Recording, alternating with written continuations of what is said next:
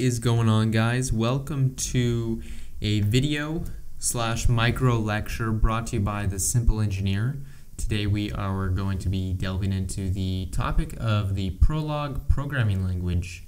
So to begin, we're first going to want to download two pieces of software. They're both free, both cross-platform. The first one's going to be the text editor, and it is called Sublime Text. And the second is the IDE, which is called SWI Prolog, and this will be used to compile and run your Prolog code. Okay, so many of you may be asking, what is Prolog? Well, Prolog falls under the paradigm of logic, and it's a declarative programming language. And what that means is that it kind of gets rid of programming, and Prolog itself uses something known as predicate logic or predicate syntax, and it's similar to that of the natural language, and it was developed to more easily convey ideas. So three things that I want to cover in this video, since we're kind of short on time, is first we want to cover what facts are. We want to cover what rules are, and then we're going to delve into the compiler, write some code, and cover what queries are. Okay, so first things first, let's go ahead and look at facts. So facts are basically just what is known. They're just axioms about some objects and their relationship. So we'll go ahead and give a couple examples of that. So say we have a couple facts. Let's say our first fact is Johnny is fat. We have another fact called the dog is brown. Susie likes Bobby, etc., etc. You get the idea. These are facts. Now we want to convert this to predicate logic in terms of Prolog to understand. So we take the predicate, so let's highlight the predicates. We have fat, we have brown, and we have likes. So to convert this in terms of Prolog, we would say, what is fat? Well, Johnny's fat. And then we end this fact with a period. This is how every expression or fact is ended in Prolog. Then we would say, what is brown? Well, the dog is brown. Who does who like?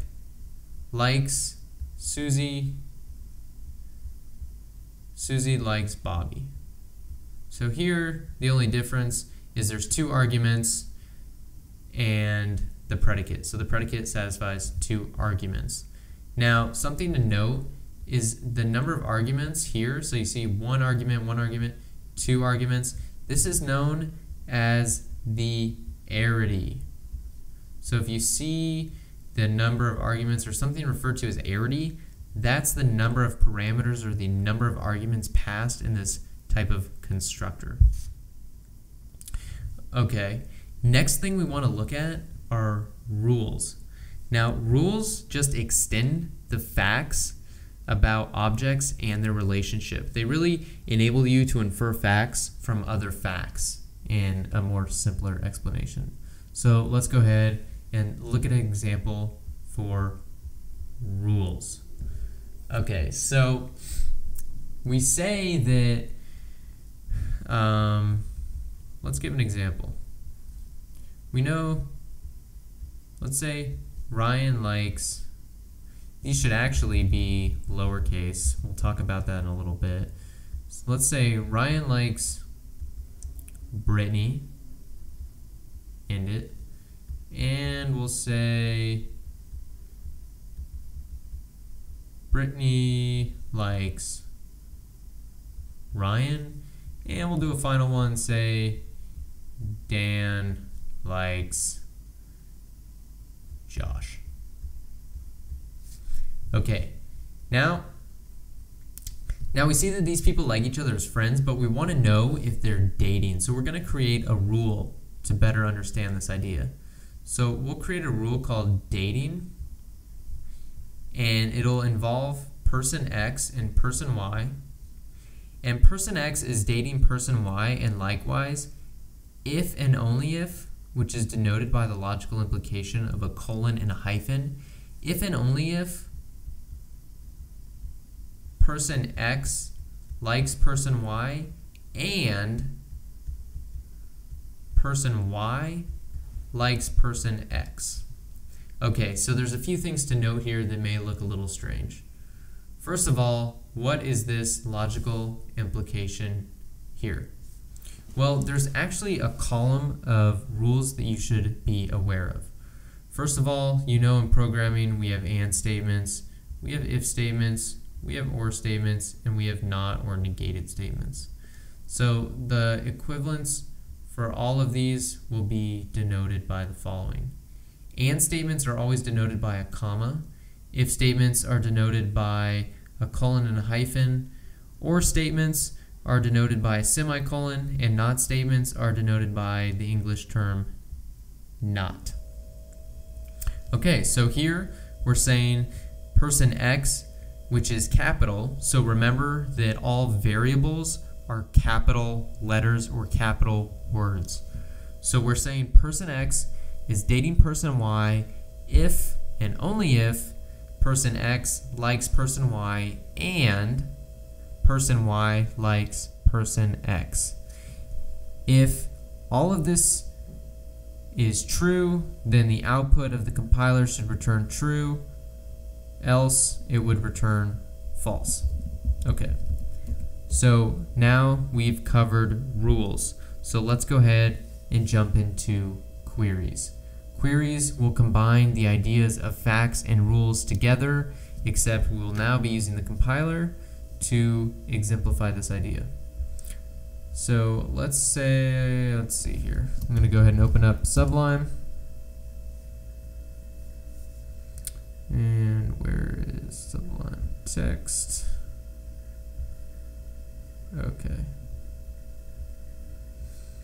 So go ahead and open up Sublime or your preferred text editor, and also go ahead and open up SWI Prolog, which is the compiler. Okay, so we made a couple rules here. We said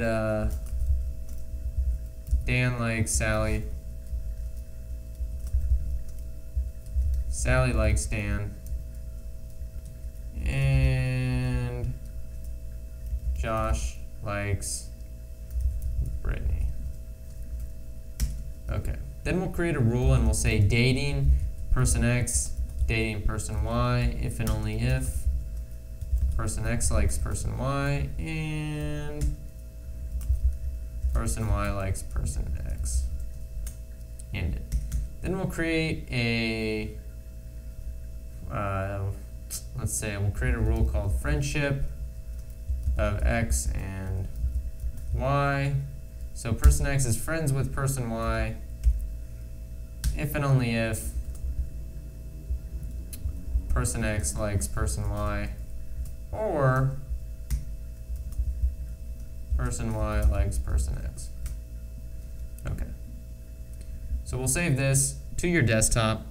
The extension is .pl for Prolog, so we'll say testing.pl.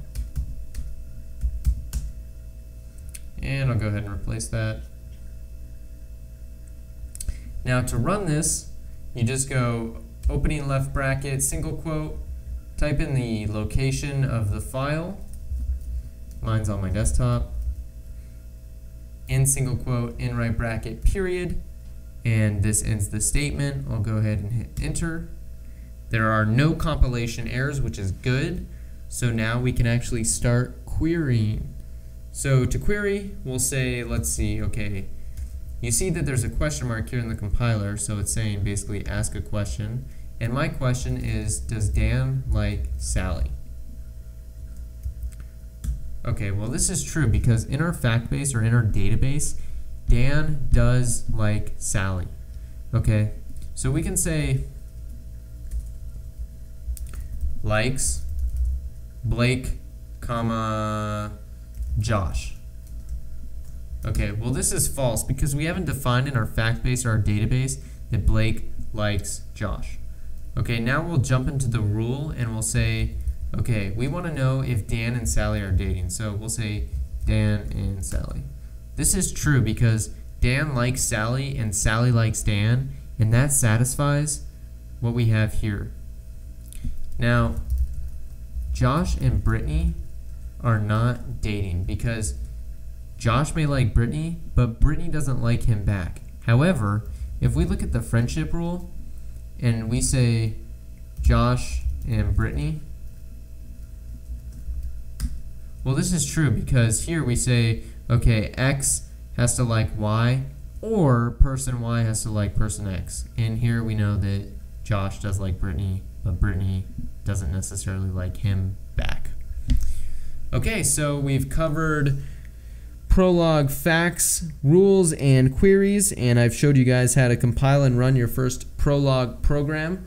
Hopefully that gets you started. If you have any further questions, feel free to leave a comment in the bottom of the video, and I will get back to you.